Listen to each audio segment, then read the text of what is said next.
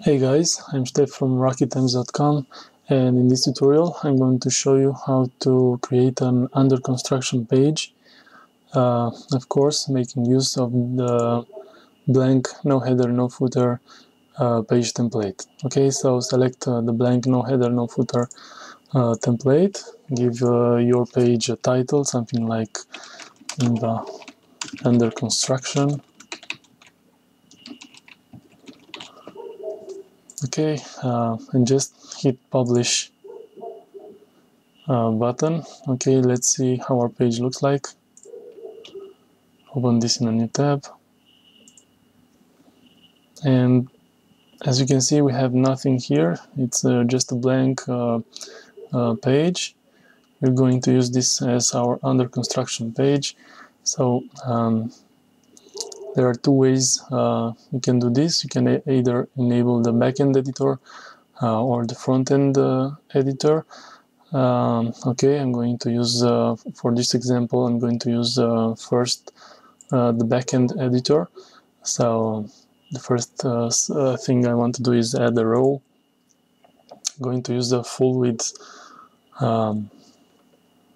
row. Let's go ahead and add a text block and type some text here like Nimva under construction page. Let's use an H1 heading and try to center this. Then just paste some text, some descriptive text like we are currently under construction. Please visit us in a few days. I'm just going to copy paste this. Also center this. Okay, click save. Click update. And let's go back to your page and hit refresh. Now, as you can see, we have the text that we used. Because it's taking a lot longer to create a page using the backend editor, I'm just going to use the front-end editor. So click on Edit with Visual Composer. Okay, so basically now you can actually see the live version of your site, but you have the option to customize everything that you add to your page. I want to first edit the row element. Okay, so I want to use a margin top, like maybe a value of 100 and the padding of 50. Save changes, and as you can see now we have the under construction page a bit lower. Okay, close that. Let's go ahead and add the new row element. For this element I want to add a contact form, because I want users to be able to contact us. Okay, so select the correct form you want to use. I'm going to use this one, contact form with CAPTCHA. Okay, save changes. You won't actually see the contact form in action because this is an external plugin and it cannot be rendered when using the front-end editor. So I'm just going to hit update.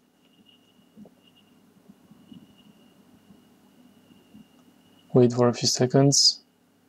Okay, the page has been successfully updated, and exit the Visual Composer. And now you can see how our page looks like. This looks nice. We have a heading paragraph here, we have some text, but one thing that I don't really like is this contact form, which is too wide. So again, I'm going to go to the back end editor, hit refresh,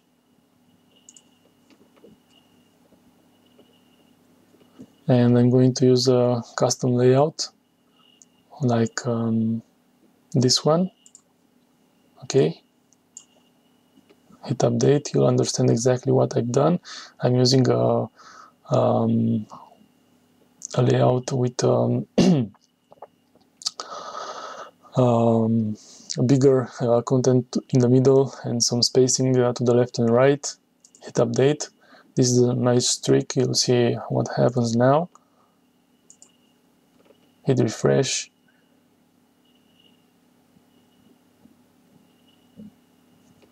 Okay, so now as you can see, our contact form is a lot smaller. You'll also notice here a message that we don't have the Real Simple Capture plugin installed. That's okay. This is just for demo purposes. We don't actually need anything like that installed. Okay, again, I'm going to enable the Visual Composer mode. Okay, so another thing I want to do now is actually click on this plus sign and add divider or separator. Okay, I want to use a double dotted separator. Let's make it a double solid. Okay,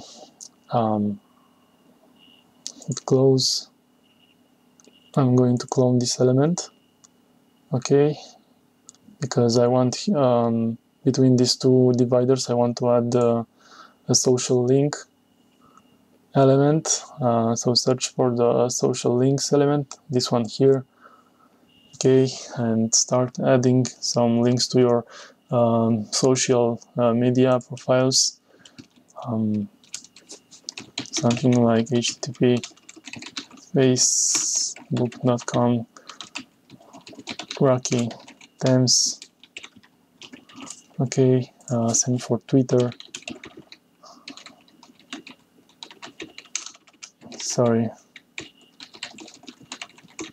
And so on. I'm just going to use these values because I want to use all of this.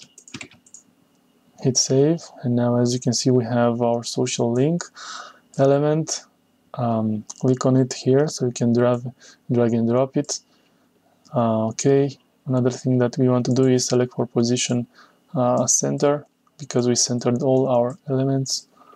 Okay, hit save changes, and now as you can see we have the social elements centered. Click update.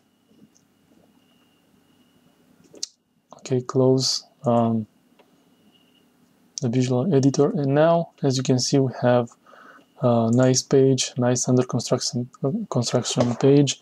One thing that is missing and I want to do now is to add the background to our site. So go back to our page, hit refresh to the backend editor, hit refresh. Okay, and scroll down, and for the custom background image, click browse, media library. I'm just going to use an existing image. Okay, I'm going to use this image here. You can use your own images. Click insert into post. Enable full screen background image. Turn that to yes. Okay, click update. Go back to your page and hit refresh. And now as you can see we have a nice background to our site. I don't really like these dividers here. They cannot be seen very easily. So again, I'm going to enable the Visual Composer, and I'm going to edit the divider. You can actually specify any color you want for your divider. Let's see how this color, it's too dark. Let's try something lighter. I think this one is a lot better.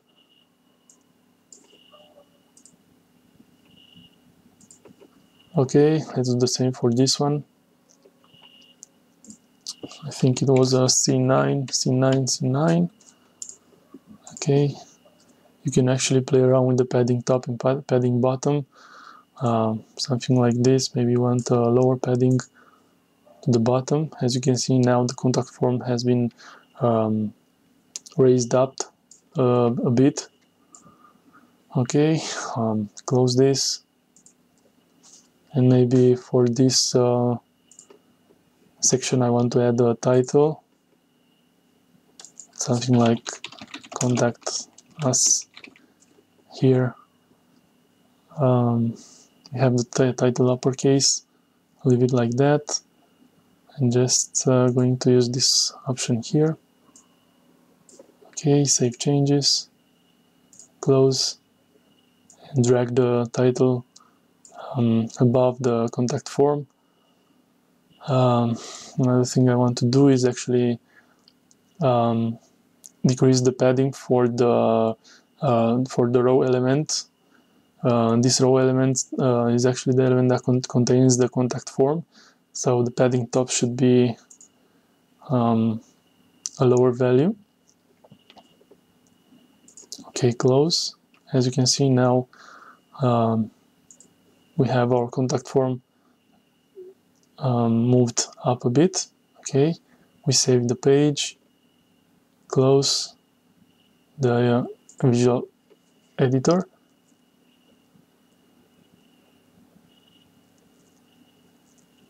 and now as you can see we have a nice under construction page. We have some text, we have a contact form, we have a nice background, we have our social links where users can get in touch with us.